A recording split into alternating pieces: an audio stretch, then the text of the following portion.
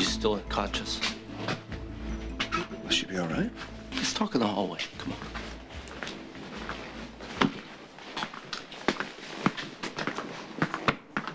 Dr. Jones, I signed a consent form for the surgery based on your recommendation. You did the right thing.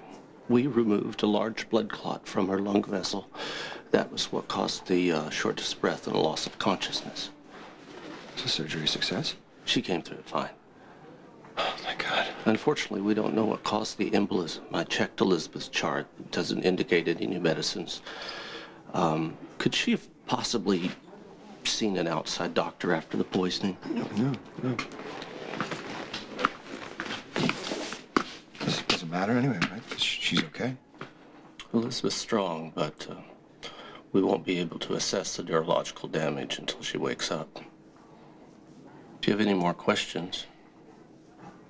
No, thank you, Doctor.